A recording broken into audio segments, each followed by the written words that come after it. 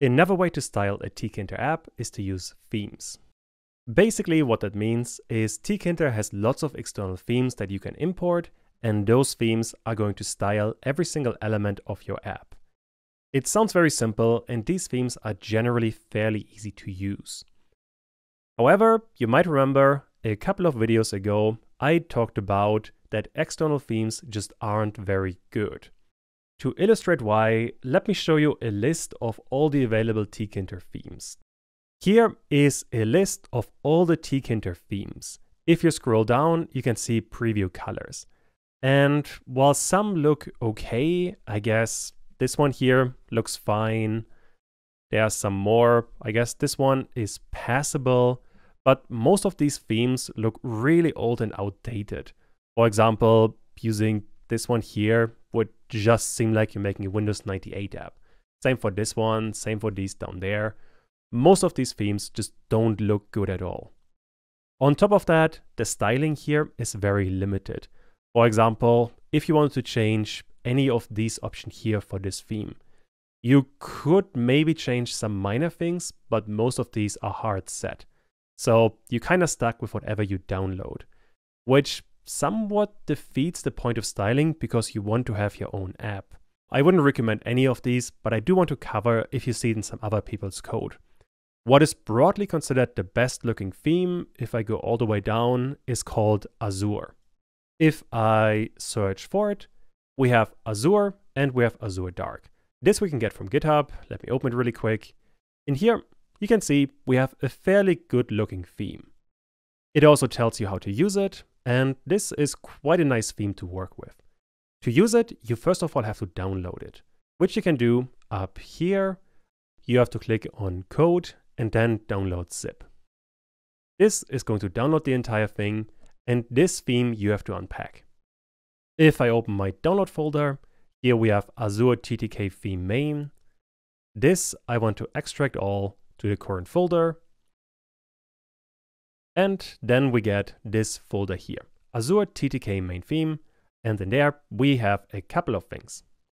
Although the only thing that we really care about is this theme folder here, because in there we have a dark, a light theme, and then some extra information. Inside of, for example, light, what we really have in here are a bunch of images. For example, here we have the radio accent, which is a blue dot. Same with for the on accent, this is just a button, which is also telling you why this is quite limited in terms of customization. But at the very least, we have a good looking theme. In my case, what I have done, I went to the main folder and copied the entire thing. After that, I have another folder. This one has an app. I'm going to open this in a second, but I want to paste all of this in here. This is going to take a second. There we go. And rename it to, let me just call it Azure. Inside of this Azure, we now have the theme. Inside of the theme, we have dark and light. What I should have mentioned, this Azure TCL is really important. Also, if you're using this for your own app, you have to include a license. That's just good practice. Let's open the app and let's implement all of this. The app I have just opened is what we created earlier. This slightly more complex layout. Although I do want to change the name, this shouldn't be class-based app anymore. Let's call it theme-based app. Using the theme is actually incredibly simple. All we have to do inside of the init method of the main window, so wherever you create tk.tk, you want to do two more things. Before you create any kind of widget, you want to use the theme. For that, you want to use self or whatever your main window is, then tk, and then call. Inside of this, you need two arguments. The first one is called source. This tells tkinter to import something. The next argument now is going to need a path. The path that we want is inside of Azure and azure.tcl. This is the file we want to import, which means the folder I want to go for is called Azure. In there, I want to have azure.tcl. If I run this now, We can't see anything, but we are not getting an error message. That's what I was looking for. To actually use this theme, we have to use self again, then .tk, and then call. Now we need two arguments again. The first one is called setTheme. After that, we have to decide between a light theme and a dark theme. If I use the dark theme, now we can see some major improvement, although it's not perfect yet. Let me expand it a tiny bit. You can see most things work okay, but we have to change a few things. The sliders are the worst part right now, but things are definitely getting better.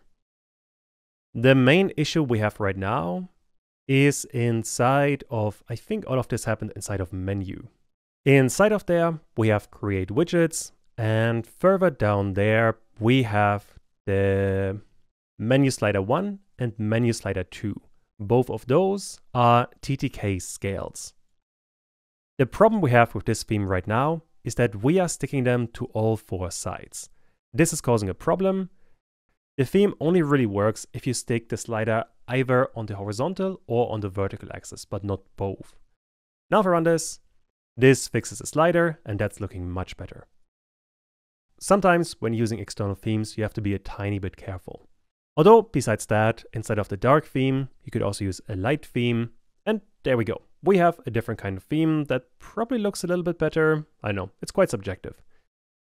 I guess one more thing that we can do is all of the buttons look quite close together. They should have a tiny bit of padding. That is very easily done. Inside of Create Widgets, we are placing all of the buttons here. All we have to do is give them a tiny bit of pad X, let's go with 4, and pad Y should also be 4. Now if I run this again, now we have a tiny bit of padding between the buttons. And if I increase the size of this window, there we go. This is looking much better. And that's kind of it for themes. All of the themes work either in this way or in a very similar way. And while this can give you some decent results, I really wouldn't recommend using it. Number one, for this theme, you either have a light color or a dark color, and that's all you can really do for customization. On top of that, since all of these elements are simply images, this also slows down performance. You notice this in particular when you try to resize the app. Let me show my mouse actually, and let me try to resize the app really fast. You can see the thing really struggles and cannot keep up at all. And I think that's really bad user experience. As a consequence, while themes can be a good way to get started, I just wouldn't recommend using them at all. There are much better ways to style your app.